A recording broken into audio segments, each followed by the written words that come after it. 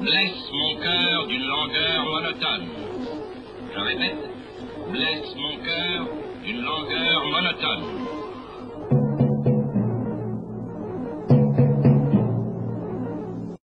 Hey everybody, Dutch Sense here. 7:58 p.m. Central Time on Wednesday, February 5th, 2013.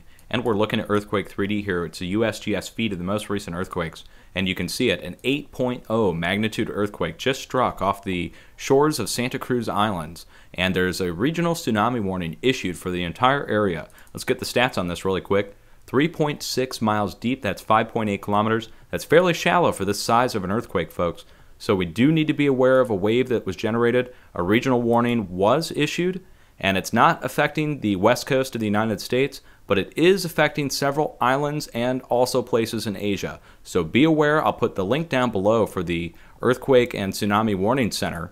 And also, I'll also put some other monitoring links so you guys can stay up to date on the situation going on around the entire Ring of Fire. I would expect follow-up movement to happen around the entire Ring of Fire now based upon this size of an earthquake.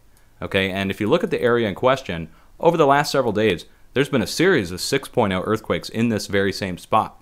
So we're looking at multiple 6.0s. We've got 6.2, 6.0, 6.3, 6.4, 6.0, 6.3, 6.4, and a 6.0. Those are all on top of the 8.0 that happened just a few minutes ago. So we had a 6.9 in Japan, 6.0 in Alaska, and a 6.8 down here in South America.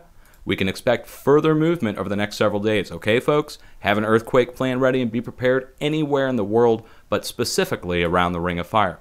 And this does include the United States, along the edge of the craton, any one of the fracking states. Okay?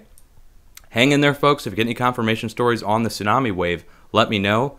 But again, be prepared, folks, because we're seeing a lot of movement recently. You can make that now 11 large earthquakes in the last several days. Cheers.